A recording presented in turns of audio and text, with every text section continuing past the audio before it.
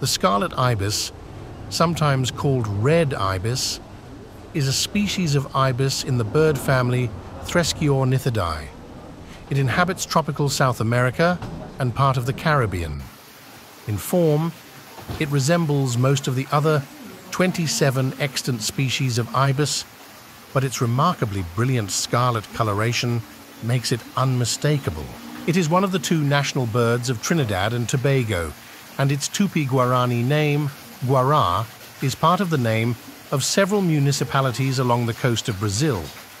This medium-sized wader is a hardy, numerous, and prolific bird, and it has protected status around the world. Its IUCN status is least concern. The legitimacy of Eudocimus ruber as a biological classification, however, is in dispute.